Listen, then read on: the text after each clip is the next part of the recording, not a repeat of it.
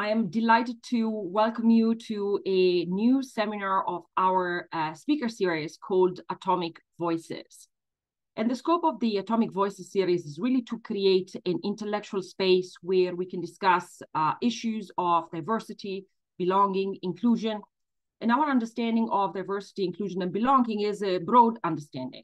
It's making sure that new voices are added at the table of nuclear discussions, but it is also our intention to bring new topics to the debate and to highlight new work, innovative work that might actually sit a little bit outside of the conventional debates we are having, especially here in the United States. And for this reason, I am particularly delighted today to moderate an event that we have titled Redressing Nuclear Harm, Transitional Justice in the Nuclear Age. And of course, this couldn't be a more timely topic. The Marshall Islands has just concluded an important agreement to receive compensation from the United States over the environmental and humanitarian cost of their nuclear test program. We have also lived and we are living in an age where the nuclear use threats is becoming, unfortunately, quite common in the public discourse. And so thinking about justice and the victims of nuclear threats, nuclear use is extraordinarily important. And for this reason, today we are particularly pleased to welcome two, or I would say, of the top experts that have spent quite some time thinking about this issue. And these are Dr. Caroline Fell, Senior Research at the Peace Research Institute in Frankfurt, and Sasha Hach, a Research Associate at the Peace Research Institute in Frankfurt. I have to mention that they are the co-authors of a really important report that we'll make available in the link in the chat called Beyond the Ban, a Global Agenda for Nuclear Justice. We were supposed to have our third co-author, Jana Baldus, but she's unfortunately sick. And so we will shorten a little bit the time of the event, but we decided to go ahead because we really treasure their expertise and the topic that we want to discuss together. Now, let me also mention that we asked Caroline and Sasha to give 7 to 10 minutes opening remarks. Then I will pose a few questions, more like broad setting questions. And then we will turn to the audience who has always been very active and very involved in the previous Atomic Voices series for your own questions that you can actually write in the chat. Now, let me turn to Dr. Fell for the introduction and the presentation of this great report they just released. Over to you, Caroline. Thank you for your introduction. Let me first ask, is it okay if we go a little longer, because we tried to cover up for Jana's part that she was going to talk about as well, since we didn't want to miss out on the nuclear testing issue, which is really important. Great, so let me share my screen. Hopefully this works. Is it working? Yes, sorry, it was supposed to start here. Okay, so thank you for having us. As was just mentioned, we'd like to share some ideas that are based firstly on this report released in 2021, but also on an article that we've been working on more recently. And I'll start with introducing the general idea behind this joint project and its analytical framework, which distinguishes 4 pillars, what we call 4 pillars of nuclear justice. I'll talk about the first and second pillar, legal accountability and redress, and Sasha will then turn to the third and fourth pillar, truth-seeking and non-recurrence. And for some very quick background, as was already mentioned, we're seeing intense discussions about how to avoid the future use of nuclear weapons, including in the context of Ukraine. But there's much less public awareness and interest in the harm that nuclear weapons have already caused to hundreds of thousands of people, both through their use in World War II and through decades of nuclear testing. And we have seen, however, that this past harm has been receiving increasing attention among analysts, as illustrated, I think, by this series and also by a range of new publications that I can only illustrate here and not discuss in any detail. But I want to flag that they include a lot of diverse case studies of nuclear harm, and reflect a diversity of analytical angles also. Some focus on human harm, others on environmental dimensions of nuclear harm, and yet others analyze both of these through a decolonial theoretical lens. And we find these diversity of perspectives also reflected in some more general publications that discuss nuclear harm as a global issue, transcending individual cases. And in tune with this new wave of research, the task of dealing with past nuclear harm has also been rising on the international political agenda, both in bilateral contexts as the Compact of Free Association between the US and the Marshall Islands, and in global discussions, for example, as part of the TPLMW's positive obligations that we'll talk about later. So we basically add to this recent analytical and political move by proposing to understand the past harm caused by nuclear weapons as historical injustice and legal and political efforts to come to terms with this harm as a special case of transitional justice. Now, it might at first seem a little bit odd to use this concept, which we're familiar with from, for example, Latin American or Southeastern European societies emerging from autocracy or emerging from civil war, to grapple with the legacy of mass human rights violations. But what we argue is that at a closer look, this task of addressing the past harm from nuclear weapons actually shares many features with these more familiar contexts. And most importantly, the task or the harm caused by nuclear weapons is a case of systemic wrongdoing, meaning that, like, for example, human rights violations by an autocratic regime, nuclear harm was committed on behalf of governments and their political systems. It was regarded by these actors as legal or at least legitimate in terms of their existing norms at the time, but it was judged as illegal or immoral by later generations following normative change. And in the case of nuclear weapons, this normative change has come, for example, through the evolution of international humanitarian law, but also through the nuclear test ban. And finally, as with these other transitional contexts, dealing with nuclear violence as systemic injustice requires special processes that go beyond the boundaries of normal criminal law and also beyond the boundaries of law as such. So the transitional justice framework is fitting because nuclear harm is systemic wrongdoing, and it's also fitting because these four pillars associated with transitional justice actually capture very well what communities of nuclear victims have been demanding historically and presently.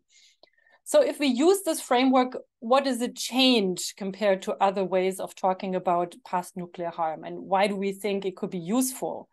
The first argument is that speaking about nuclear justice, rather than using terms like assistance or support, draws attention to the rights of victims, and it reframes the task of coming to terms with this past nuclear harm from being an act of charity, which is how it's usually presented, to being a duty for nuclear states that have caused the harm.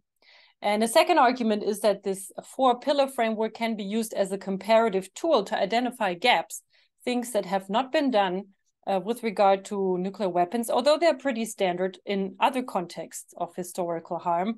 And thus we can expose also inconsistencies between the support that states like France have lent to transitional justice in many contexts, but not with regard to their own nuclear past. And this comparative approach also facilitates the task of connecting nuclear justice to other causes like the broader debate about colonial injustices.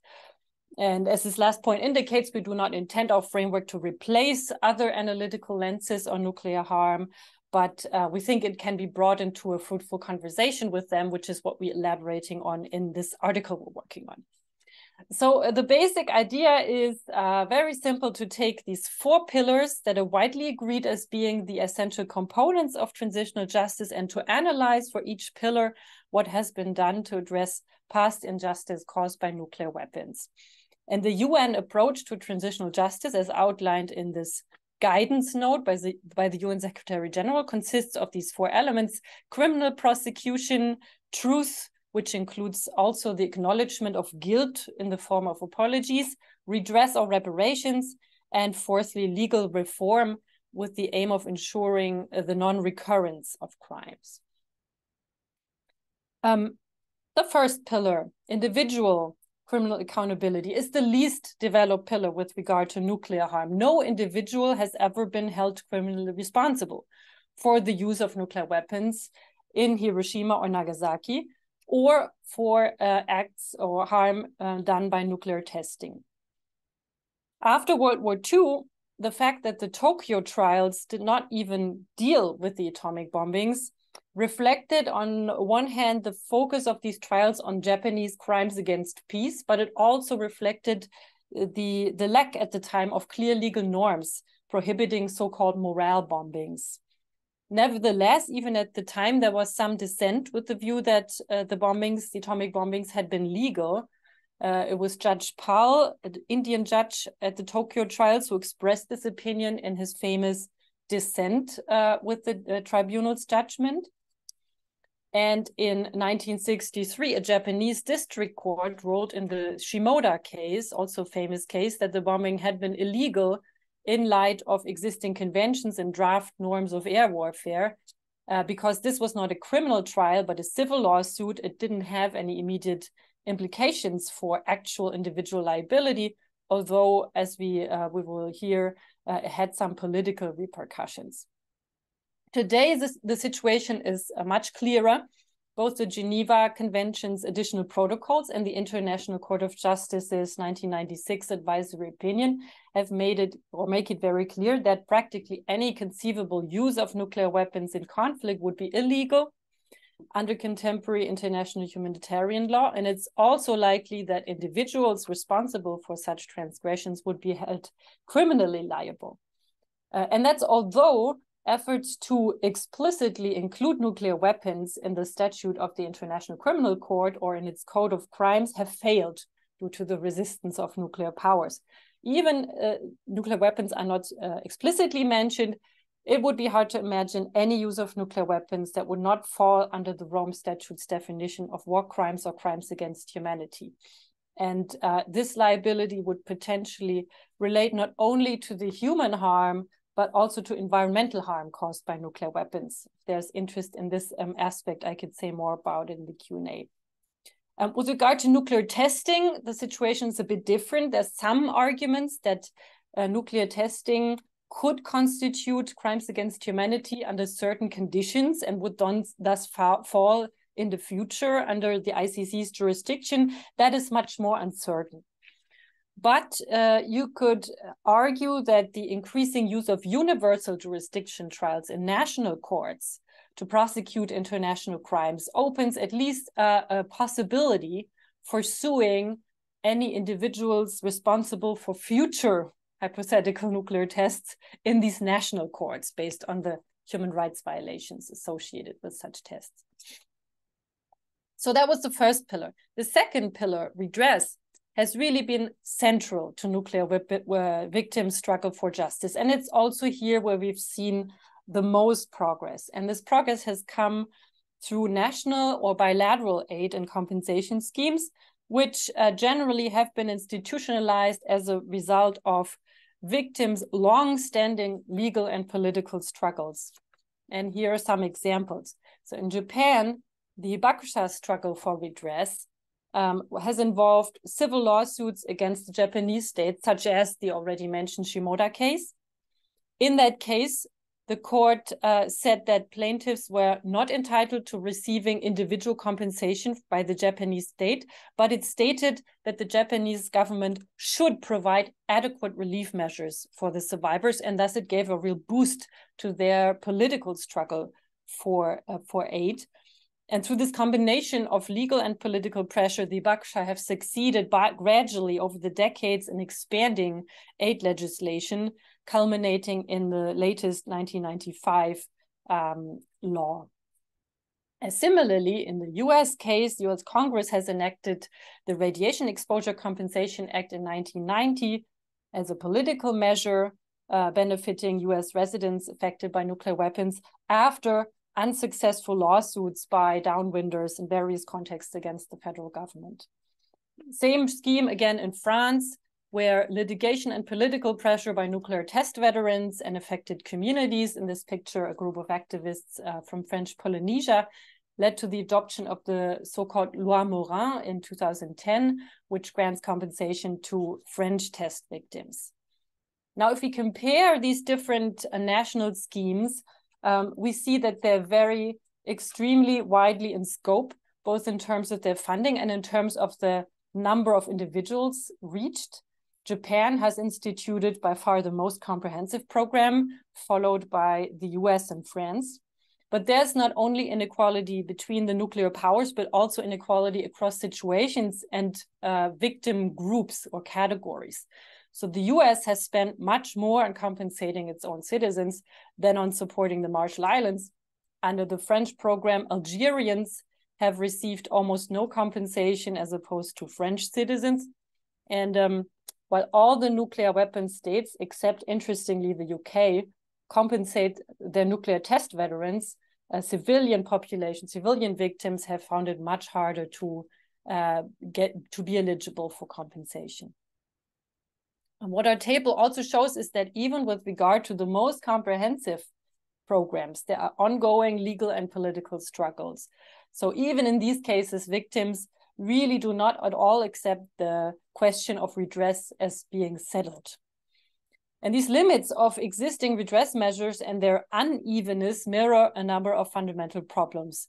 The first very obvious one is the post-colonial power asymmetries that shine through in most of these cases, if not all of them.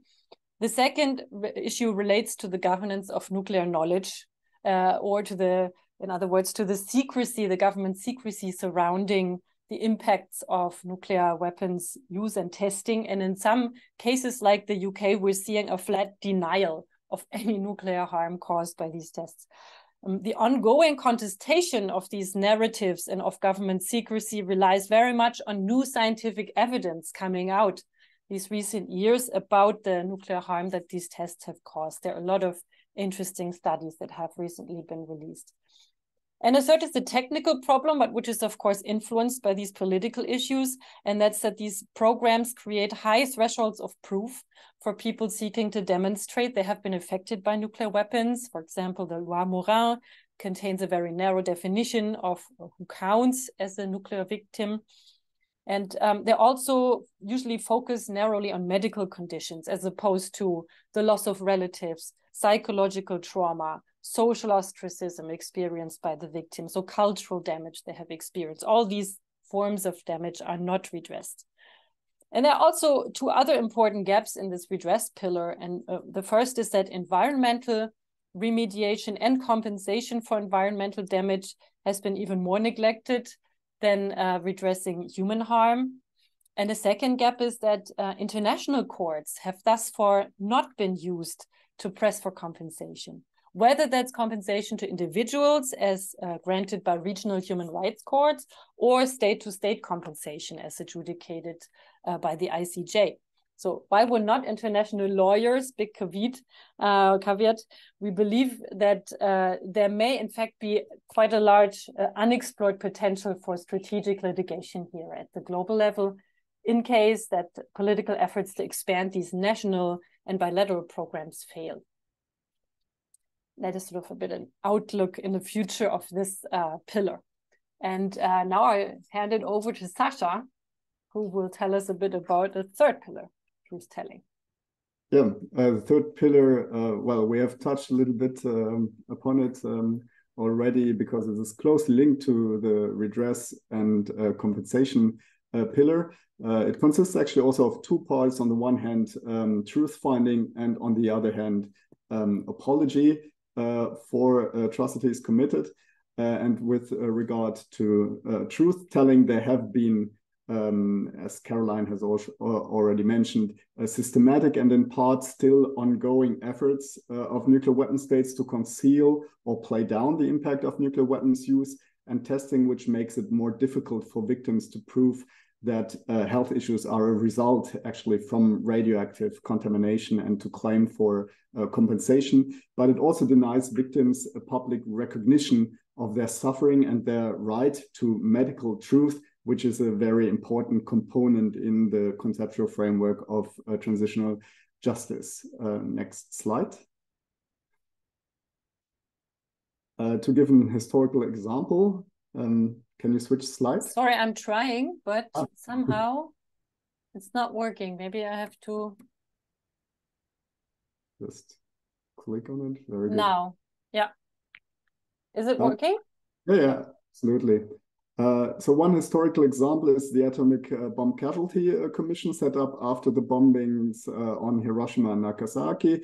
But there are similar cases with regard to nuclear weapons testing, like the examinations undertaken by the US Atomic Energy Agency at the Marshall Islands. So after the bombing, the US government set up this commission to investigate the human damage caused by the bombings. Interviews were conducted with victims to study medical and biological effects of radiation.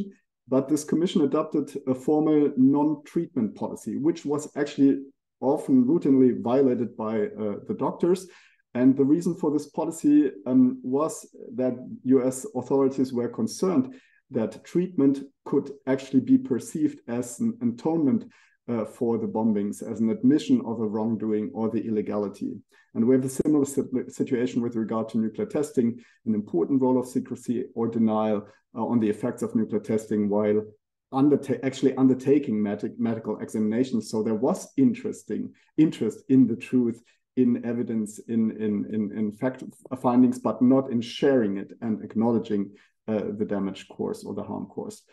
And this is why there are also accusations from the local populations that they have been abused as guinea pigs for those kind of research and examinations. With regard to France, there was, like, I think 2 years ago, the Stora report, which has been published on the legacy of French colonialism in Algeria, and it recommends investigating the consequences of French nuclear tests in Algeria. But as far as I know, nothing more has happened yet. So if there is a chance on advancing there on a governmental level, it will be linked with the efforts to deal with the legacy of colonialism. On the contrary, a French exhibition at the United Nations on testing in French Polynesia was more sort of an image campaign, which gave the impression that the damage had been repaired, that nuclear testing, was presented as a legitimate practice, having taken place in isolated, remote, uninhibited places under all necessary standards, not presenting any health risks to the indigenous population, and so on. So who fills this transparency gap? It's mostly academics and activists that have played an important part in bringing to light about nuclear weapons impact. But of course, this work remains work in progress. We have in the beginning, in the introduction, pointed out to the Morora files from Sébastien Philippe, Roxanne Casanova about nuclear testing in Kazakhstan. But there have been also more and more studies commissioned by states affected by nuclear weapons testing, the Marshall Islands, Kazakhstan, New Zealand, and Australia. And of course, this seminar, Atomic Voices, is also a contribution to truth finding and especially making public what has happened. Associations of victims and affected people that we have also met and talked to presented their experiences and findings, but also addressed the problem of lacking information due to classified documents that have not been shared with them on the test sites, for example, the precise locations, etc.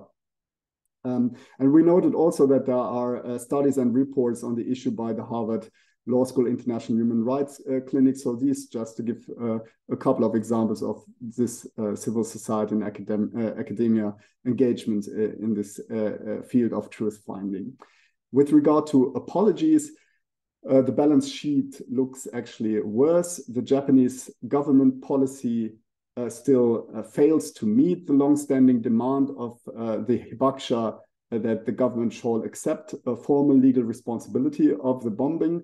And also on the US side, US president visited the sites of Hiroshima in 2016. He acknowledged the suffering caused by the bombings, but there was no excuse. No formal apologies from nuclear weapon states for effects of nuclear weapons testing, with the exception of the US apology to its own citizens in the context of the Radiation Exposure Compensation Acts. So communities in the US that were affected by tests on US territory are the only ones that have received apologies and more comprehensive compensation consequence, but not, for example, Marshall Islanders.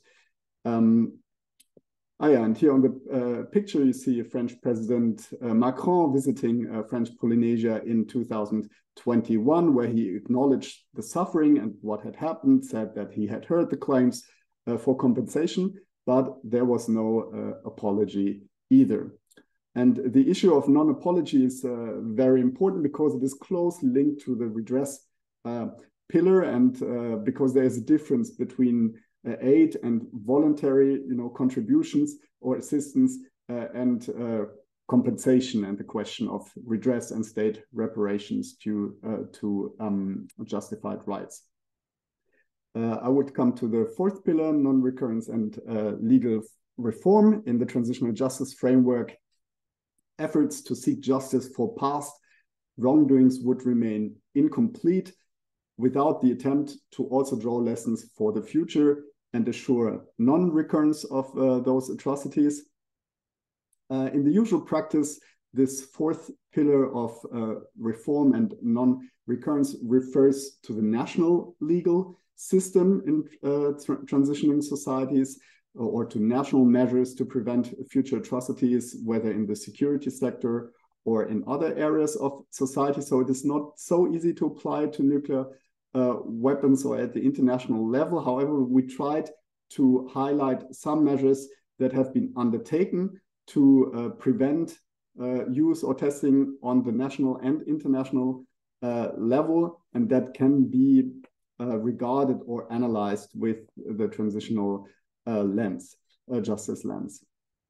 Of course, like such measures can also be viewed from different perspectives, like an arms control perspective or an international security lens, because they also try to restrict nuclear weapons use. So what's the value added of a transitional justice lens?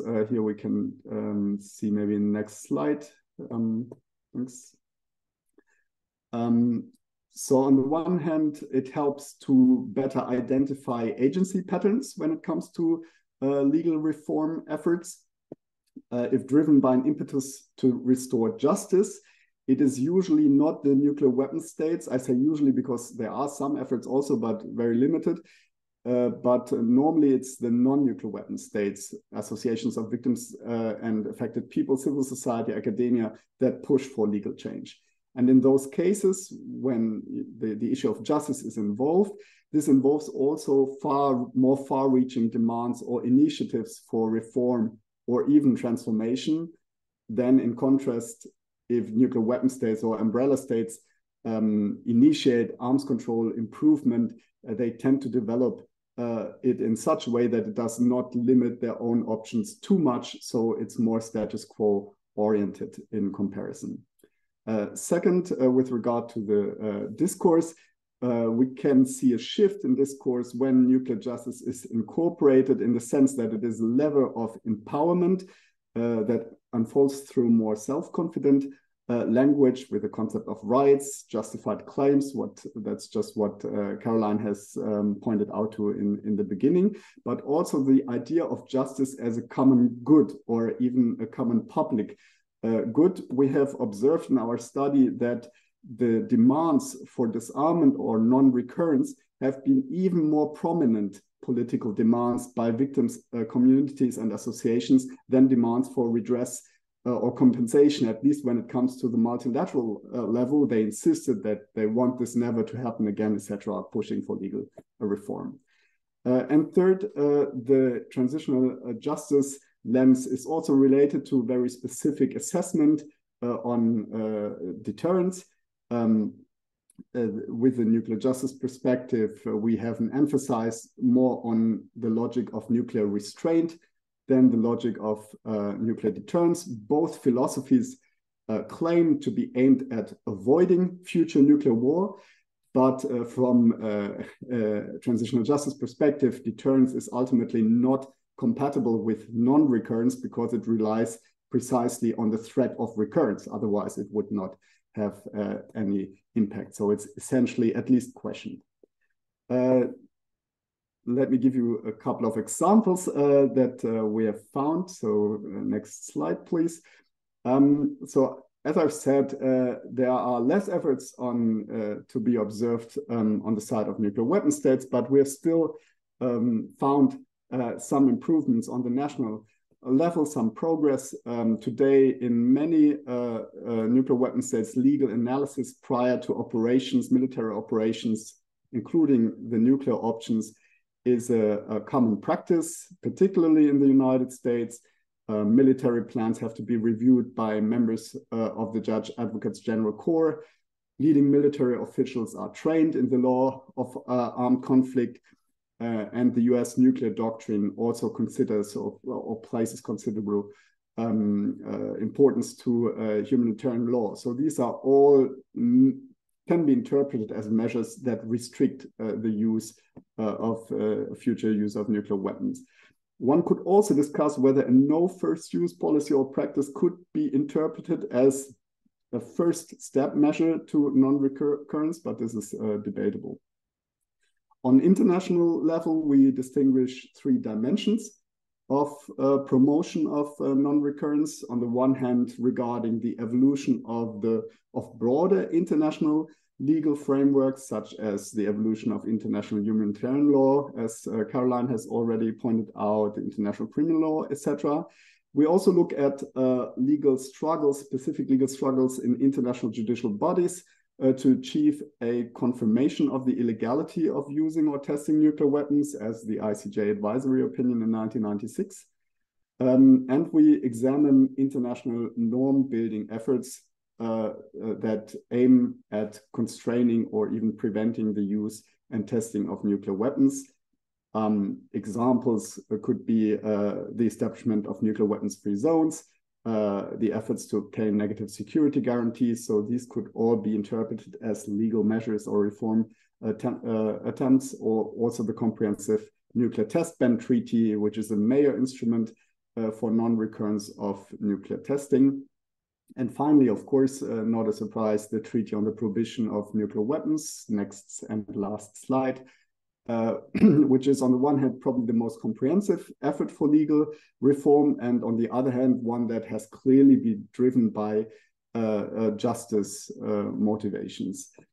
As it prohibits both use and testing and other related activities, nuclear weapons related activities, it clearly aims at non-recurrence, and this is also formulated in its preambula, as it states that the goal of the treaty, the complete elimination of nuclear weapons, I quote, remains the only way to guarantee that nuclear weapons are never used again. So classic non-recurrence language. Another feature in the preambula of the treaty is the emphasis on the promotion of nuclear disarmament education, which is also in the concept of transitional justice, a classical measure for prevention of future atrocities, education for the general population. And the treaty addresses the accountability gap with Article 6 and 7, the positive obligations on victims' assistance and environmental remediations. States parties commit themselves within their own jurisdictions, and Article 7 tries to involve also other states within the treaty community, but also polluter states, which of course is more difficult as they are not parties to the treaty. However, state parties to the TPNW are working on having a broader impact also in this field beyond the TPNW. States parties has established a working group on the subject of victims' assistance and environmental remediation at the first meeting of state parties, and it was, I think, also an important backup for this most recent resolution of the United Nations General Assembly on the legacy of nuclear weapons, victims' assistance, and environmental remediation, that is also a signal that they continue to push for implementation in this field, they remain an active political force, and that we can assume that they could initiate further nuclear justice related reforms in the future. So in sum, you can see with the non-recurrence pillar, we get a little bit to an intersection where nuclear justice is connected to the broader agenda of nuclear arms control, disarmament, non-proliferation, and risk reduction, but from another angle, with another focus in terms of agencies, discourse, deterrence, but also with regard to the very content of specific legal measures or reform initiatives. And yeah, that's the end of my part. Fantastic. All right, so we have roughly, I would say, 45 minutes. I see several people online who have studied social justice, environmental justice. So I'm pretty sure some of our participants will have questions, and I ask you guys to put them in the chat, and I will make sure to raise them. But let me just bring up a few points. So when I read the report and also listened to your presentation, it is very clear that there is great variation among nuclear weapon states on how these countries deal with their nuclear legacy.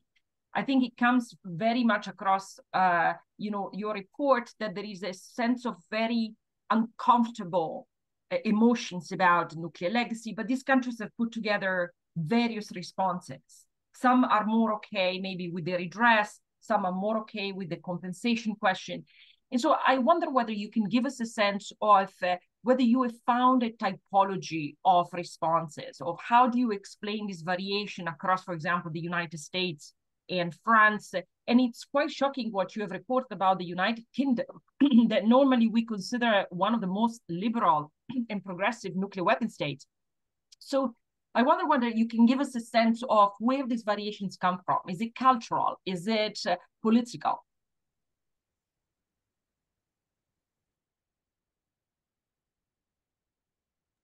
So I was looking for my micro button here.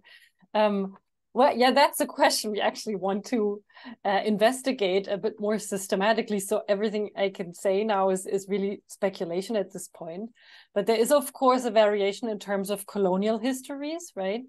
With a major difference between the US. I mean, if you look at Japan is a bit of a special case because here it's not the state that has done the bombings, but actually the state that has stepped in its place due to its own fault in the war, due to the agreements in the San Francisco Peace Treaty, that has set up this major compensation program. So if we leave that aside a little bit, also because it's a case related to nuclear use and conflict, there is a clear difference between the colonial histories of the US and UK and France, particularly since the US has initially tested nuclear weapons in its own mainland and thus has been forced to confront nuclear legacies as a domestic issue, right? And then once you have that domestic legislation, it is also more difficult to deny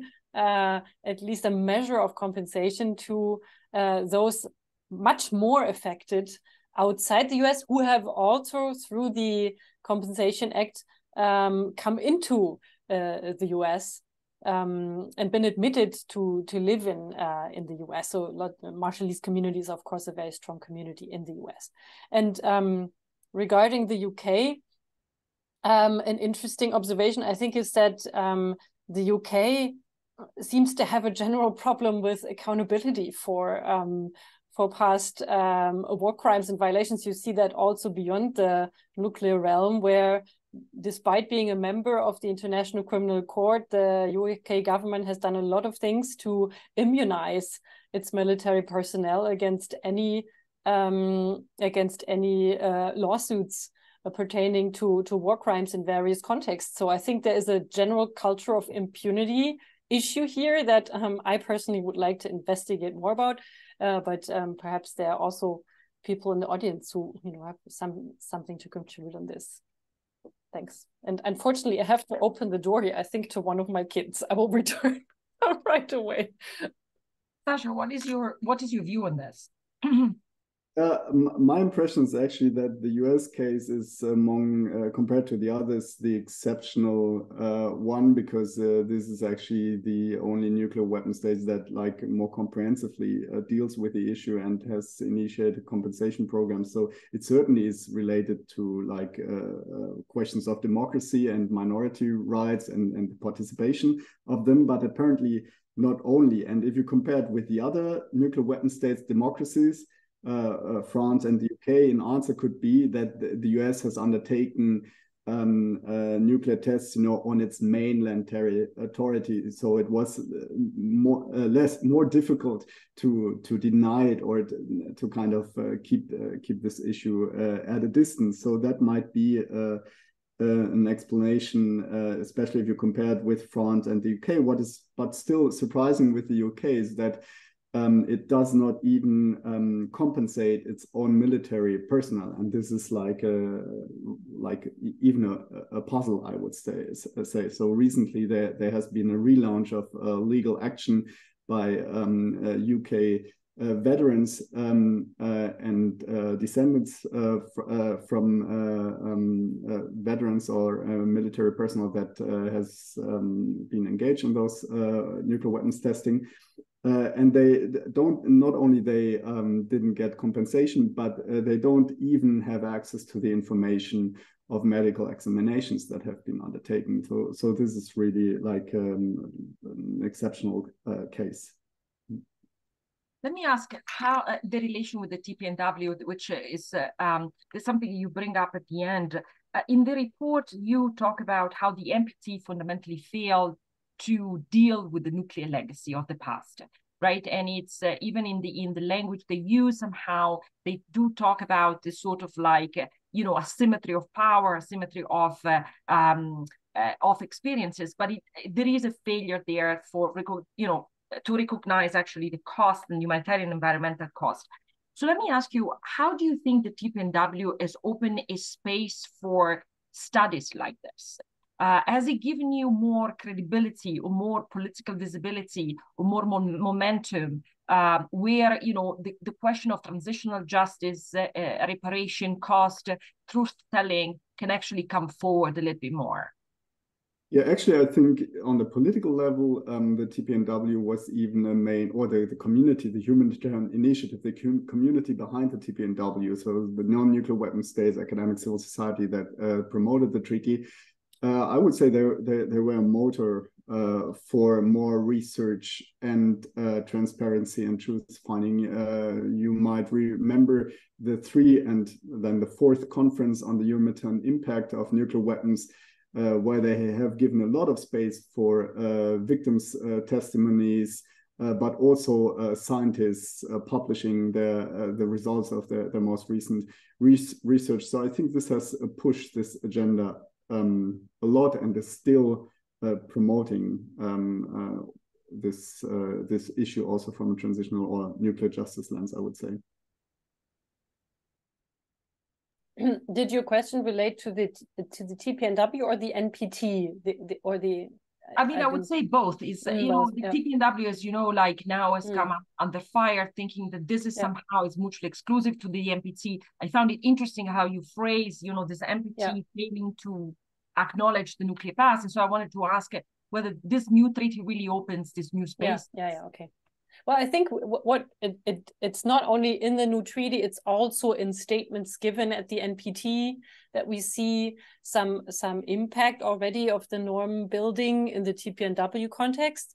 And I think what's interesting about this most recent UN General Assembly resolution is that really the only no votes came from nuclear powers, and all the nuclear umbrella states that usually share the line of their nuclear allies regarding the TPNW in this case have come out in support of this resolution. So I do see in this a bit of a norm building impact beyond the membership of the TPNW, at least on this aspect, on nuclear victims and their compensation and the need for further truth seeking. Yep. You can even observe this actually at those regarding the participants of the conference on the humanitarian impact of nuclear weapons as well, where the umbrella states were present. So they participated in the debate on this as well. And actually, the members of the humanitarian initiatives and state parties of the TPNW were successfully or placed the issue within the NPT outcome document in 2010, which recognizes the catastrophic consequences of nuclear weapons use, at least use. I'm not sure if the wording is also testing in this case. Yeah, they keep the debate alive also in other forums like the NPT and the UN General Assembly, of course. Yeah. So I know you guys are working on an article right now that looks actually across different forms of justice. And of course, one of the really important ones, especially for the new generation, is both the environmental justice question and the racial and social question. How do you think that transitional justice relates to these forms of justice that we would think immediately about when we think about nuclear test explosions? You would go immediately into the environmental cost, with the minorities' rights. So why using that framework, and how does it actually help you then to reach out to other forms of justice that today are probably more prominent? Well, I think you can sort of, if you will, cross-tabulate the environmental perspective with all of the pillars as well. And this is what we try to talk through in this article we're working on. So in terms of criminal liability, there is already an environmental dimension to the ICC's war crimes definition. So even regardless of human harm to individual humans caused, massive environmental damage would fall under ICC jurisdiction. There are also proposals currently to include a crime of ecocide in the ICC statute. There are proposals for specialized environmental crimes courts. And then when you look at state liability, not individual criminal liability, but state liability, there are already principles of environmental law that have been used in cases against France by Australia and New Zealand, in this case, not to argue for compensation, but to argue for stopping ongoing nuclear testing that create a precedence that you could also use in future cases to ask for compensation for environmental harm. And then same cross-tabulation works for truth-telling, for example, when it comes to assessing environmental impacts. There is a lot of need for further studies. There is a lot of denial surrounding environmental remediation, as the example that I think Sasha mentioned of this French strange exhibition at the UN, where they claimed that they had really cleaned everything up around their test sites. And I think the exhibition was so embarrassing that the UN put a little sign next to it that this is only the opinion of the French mission. So I think there's a lot of work to do on environmental truth-telling. And of course, it's totally linked to the human dimension. Particularly, we had a delegation of a Marshallese youth initiative visiting at PRIF that talked about their perspective on these issues, and they see these the human, social, and environmental dimension of harm as being very much linked. Also, due to the importance of the land. To the traditional culture of the Marshallese. And then again, it's also linked to other forms of environmental injustice, climate change being the big issue here. And the Marshallese is now doubly affected by the environmental legacy of the testing and the environmental threat of climate change. And this is also being perceived as very much linked. So I think there is a good conversation to be had between our framework and the environmental perspective without one replacing the other. Yeah, I would also say that conceptually, I would not at all oppose it or say, it should replace it or whatever. I think you cannot actually compare those different lenses because obviously there will not, I don't think so, emerge like a huge transitional justice community that it's not so much a political tool, the transitional justice lens. I think its value added is the analytical tool because it links the different, justice efforts and engagements. It is useful to analyze, to identify gaps that maybe would not be identified if you just focus on one perspective. And it is also useful just to operationalize the justice claims. So I would look at it much more instrumental than ideological, actually. It is very adaptive and flexible. That's probably the main advantage. Can be adapted to the individual political context. So I have a global governance question about this, because you are talking also about this need of an international norm building. And in the report, you actually talk about, you suggest to go beyond these reparation programs, that it's necessary to build an institutional, very clear institutional approach to this, and also memorializing efforts, right?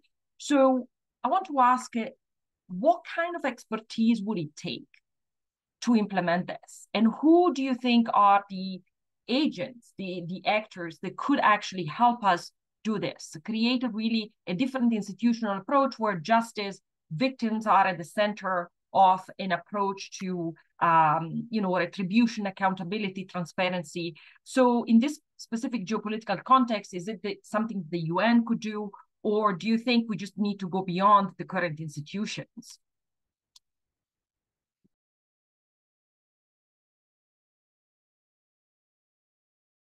Well, maybe I'll start. Sasha, you can jump in.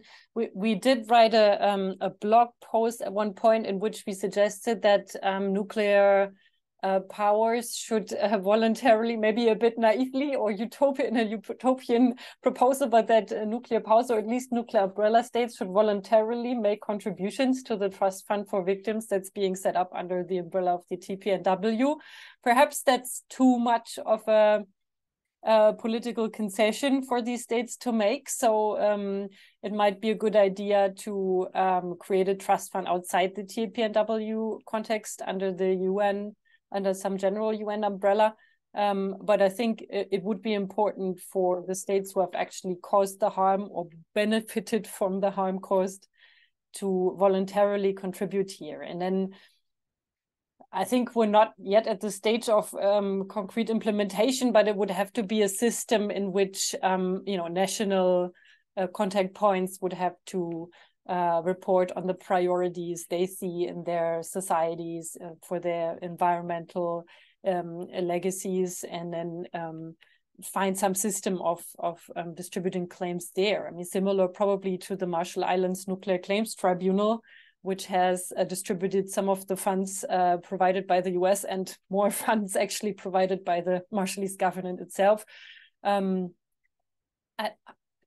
It's probably difficult to invent a global system of claims in which there's a global administration of these claims. But I think the global governance aspect would be to have a global norm, to have a fund to which the perpetrators contribute, and to have a system of national contact points that then look at the specific implementation for their country. That's sort of the current answer I would have. Yeah, there is also, and then I want to take a question that is coming from the audience. There is also a very interesting turn. Some of the organizations, one in particular in the United Kingdom, Basics, has done a fantastic work on nuclear responsibility. And the idea that increasingly nuclear weapon states, compete with each other to define who is the most responsible. And so I think that could be something really important at the political level, linking it to the nuclear legacy of the past. I mean, you are responsible not only about the future, but also what you have done, before. So perhaps there is a momentum that can be created there, really, to use the rhetoric that these countries themselves actually use. So let me take a question that comes from Sylvia. So Sylvia is a fellow in our project on managing the atom. She has done a lot of work on technology in particular. And I wanted to ask you, really related to the question she's raising, how does technology in a way complicate the question of reparation and really nuclear justice? And she's asking, with the advancement of technology, we would perhaps be seeing nuclear armed state relying more, for example, on subcritical tests, critical mass experiments, without having really to explode any specific device in the future. In such a case, what are your thoughts and recommendations to strengthen the nuclear taboo on non-nuclear testing? If you can't see, you can't necessarily regulate. And I think technology might actually give a leg up to many of these countries to continue certain practice without necessarily being more visible as they were in the past. So I think it's a really interesting question. How would you say, how do you think about this? I mean, obviously, nuclear, the technology or the development of new technologies helps to sustain those practices. At the same time, it is also true that subcritical nuclear testing obviously does not produce the same impact as actual nuclear testing. So there is an ambiguity whether this is a progress or not. On the one hand, it has enabled states to stop this practice, which is a big advance and progress. I mean, we are all, I think, very happy that this does not recur again, but it's true with regard to the recurrence of nuclear use in the future. This means a practice is sustained that is actually not compatible with non-recurrence. So, while a transitional justice lens can, from an analytical point of view, say, okay, this is not compatible with efforts for non-recurrence. But in what way it can be really instrumentalized or used to actually stop this, I doubt it, to be honest, because I think the transitional justice agenda really depends on the support of the affected people who are primarily concerned about what has happened to them, to their environment, etc. So these would be like the problems or the challenges that would be tackled or dealt with in the first place. And I think it would take a long time that those subcritical tests could be a topic for transitional justice to be put really to the front. Yeah, just very quickly, particularly if you think about how even obvious British veterans watching nuclear tests face to face have not, so that situation has not forced the UK government to admit they have been exposed to any harm, then it would be hard to imagine that an argument about subcritical tests could be successful in this vein. So I wanted to push you a little bit on a concept that I thought was very interesting, and it was the relation between nuclear deterrence and nuclear restraint. So I think this is really one of the core questions in my view, especially if you are a pro-nuclear deterrence person, that you would argue, well, listen, if I didn't have nuclear deterrence, there would be no nuclear restraint, right? At the end of the day, it's only deterrence that is holding the countries from using, all sorts of weapons, like it happened, for example, during, World War II. And I think we are still looking in the community to some arguments to push back convincingly against nuclear deterrence. And so I would like you guys to help us think through this, right? I think you've said very clearly that for you, nuclear deterrence is non-compatible with non-recurrence. But if you are a pro-nuclear deterrence person, you would say, well, precisely because of deterrence, there will be probably no next use of nuclear weapons. So how do you think about this relation, and how maybe transitional justice can help a little bit shed light onto this quite important relationship? I mean, transitional justice puts the focus, away from this functional logic or a systemic logic of deterrence, and more like becomes, or reformulist translates it in more concrete terms. I mean, we said it's not compatible with recurrence because we threat with recurrence of use of nuclear weapons, but you can also replace the term of recurrence with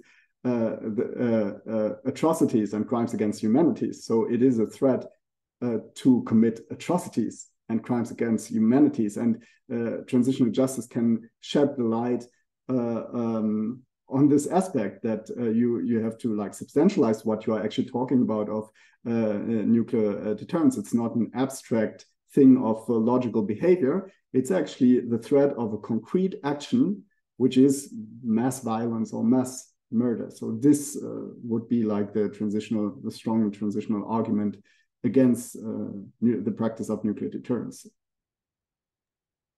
And I would also say that we do phrase transitional justice and in our interpretation nuclear justice in the report as a process rather than an ideal end state. And so transitional justice does question the underlying logic or the morality of the underlying logic of nuclear deterrence, very much as it's been questioned for decades by nuclear philosophers like Henry Shue or others. So that's as such not innovative, but I think what it does is to provide an impulse to minimize really the role of deterrence and maximize the role of other forms of restraint to prevent this from happening again. So I think you don't need to radically say, unless you let go of any idea of nuclear deterrence, we cannot discuss nuclear justice with you. I think it's a stark reminder, as Sasha said, of what it is that you're actually threatening, a reminder of also the problem that once deterrence has failed, is it realistic that democratic governments will then respond with committing another mass murder? That's a normative constraint we are going to face in that situation. So it's a reminder of this and an impetus to minimize deterrence and maximize other forms of restraint. So let me ask the question about memorializing efforts. I think this is a really fascinating space. Because it brings up, of course, some of the very specific questions. The first one is, what history are you going to showcase, right? And I think you also, in a way, question a little bit, what is the definition of victim here, right? Who is the victim in situations where also the data are maybe like, very limited. But most importantly, I have to say, when I traveled to Hiroshima a few times, I had the impression that the legacy was a little bit a contradictory one, in the sense that here is a city that has been renowned for this massive, catastrophic, humanitarian, attack, and really a catastrophic past. But it's also a city now full of young people who want to pass that legacy. They want to go beyond that legacy and not just to be stuck in the past, right? Not to be remembered just as the city that got bombed with nuclear weapons. So I wonder, how do we balance these memorializing efforts, right? So that we make sure that the cities or the countries are also not locked into this permanent status of victims. Because I think when I think about the Marshall Islands, I think about a country that also wants to move forward and have a very clear international presence. So how does memorializing helps you without necessarily locking these countries into a very specific status of victim? I think the most important part, from this transitional justice perspective of memorizing and reminding, gathering the facts, is actually sharing them with those who are the perpetrators, but also sharing them with the public. And by the recognition, there comes an empowerment which is linked to an agency to overcome actually what has happened and to develop a new and perspectives and evolve. That's actually at least what was the goal also of the Truth and Reconciliation Commissions. Indeed, that the victims don't get stuck in their victims' existence, but by sharing their experience and being acknowledged, they overcome the status of being a victim and acquire agency. So this would be the logic that is most important, I think, sharing and recognition. Yeah, and I think we can't stress enough that the important thing is to see this transitional justice framework not as something pushed onto communities, but something they can use, you know, to struggle for the things they want. And it's interesting that you say perhaps one problem of this framework is that it sort of forces people to continue to chew on these old tragic events rather than move on. And transition justice framework has also been confronted with the opposite criticism, that you want to force people to reconcile, to move on, to leave things behind. You know, that's just something that you're pushing on them. Maybe they don't want to forgive. Maybe they want to move on. So same problem, but opposite criticism is transitional justice. That's the joint red line, pushing something on people, on affected communities they don't want. And that's really not the intention of this. I think what's really interesting is to have a greater awareness of what communities want, what they study. It's interesting, for example, there's a new study on demands by the Hibakusha, and that's finding that actually it does make a difference to them whether the state is formally accepting its need to compensate them or not, and that wording makes a difference. So in some other contexts, that wording might not make so much of a difference, but I think it's important to listen what people have to say. And the post-colonial critique sometimes of transitional justice sometimes says that it's too transactional, you know, this whole redress and individual liability, that's not really solving the problem. But if redress and individual liability is what the affected communities want, then I think we also have to accept this. Yeah. So we have the last 5 minutes. I wanted to ask you, as academics, as scholars, you know, you've said the truth telling is really important, more venues, more education. If one wants to think about, and I know we have some young scholars online thinking about a research agenda for transitional justice in the nuclear age, what are things that should be done in your view? What are some of the gaps that new research should fill? Maybe new data, new methods. So if you are a young scholar interested in this topic, what are some of the topics you would focus on?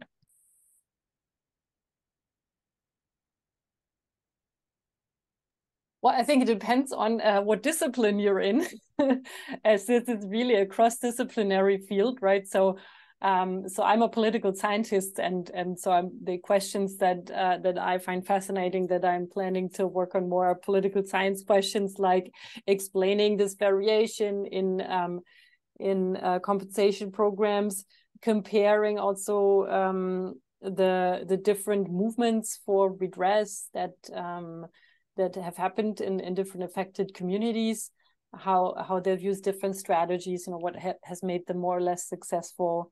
And also the very issue of how this has this, first question, has this actually already been transformed from a bilateral into a global governance issue? If so, what has driven this bilateral to global process? So these are some political science questions, and the very empirical descriptive question, as I said, what communities want, what framing of justice makes a difference to them, what wording of apologies, of official narratives do they wish? Just invest in knowing more about this.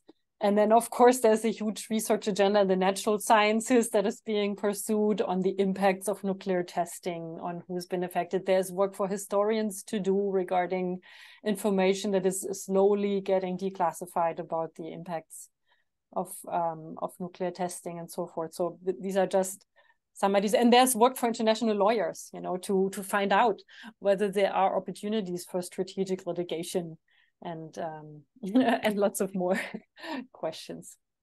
But Sasha has.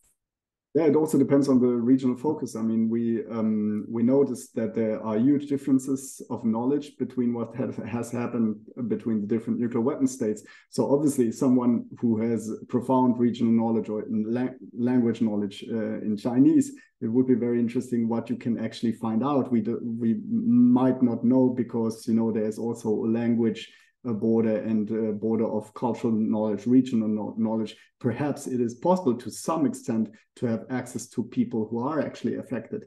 I do not know. I know that in Russia, it is possible. There are groups of activists with regard to legacy of radioactivity. So someone who is more connected culturally and more skilled in language might have opportunities to fill a knowledge and information gap here. We also said that the UK actually is also a country that is probably under studied or not enough examined. So there's a lot of opportunity. And finally, I think especially with regard to how to operationalize transitional justice, I see a close connection with post-colonial studies, because if we want to see in the future Truth and Commission also dealing with the nuclear legacy issue, it probably would be incorporated in such a commission who deals with a colonial legacy. I don't see a nuclear weapons specific commission. So this would also be interesting to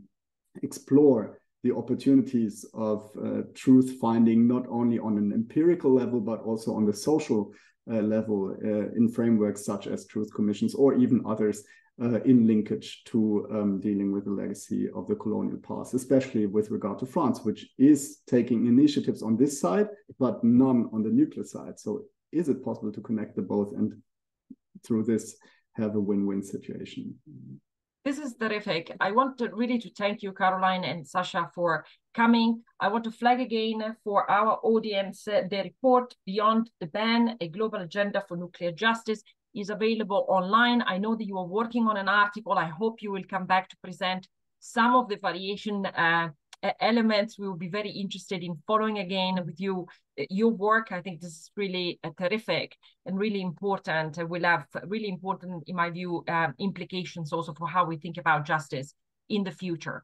To all of you, thank you so much for staying. We have recorded the event. We will post it online. We hope Jana will recover soon, and maybe we can invite her again for another event, maybe more focused on nuclear testing. And again, thank you so much for your work, guys. And thank you all. Happy holidays wherever you are. We will resume next year with another series of Atomic Voices. Thank you again, Caroline and Sasha, and have a good evening.